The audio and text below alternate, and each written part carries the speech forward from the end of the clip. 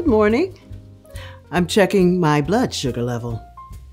It's 100, which is a good number for me since I haven't eaten breakfast yet.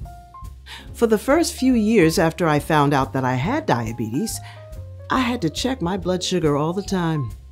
Now that my numbers aren't so wacky, my doctor advised me to check it just twice a day, in the morning and at night. Make sure you're checking in with your doctor to see how often you should check your numbers. In this section, you can learn more about the different ways to monitor your blood sugar levels. I use a glucometer to check my sugar, but some people use continuous glucose monitors. You know, the ones that you insert on your arm or belly. Your doctor may also request an A1C test for you. This test measures the amount of sugar in your blood over the past 3 months. And be mindful that it's not just about your sugar levels.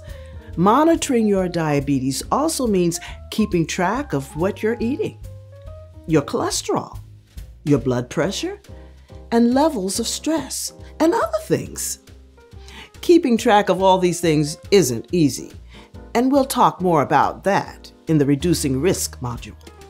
But for now, make sure you scan the last part of this section to get the skinny on how to overcome some of these challenges. While you take a closer look, I'm going to go fix my breakfast.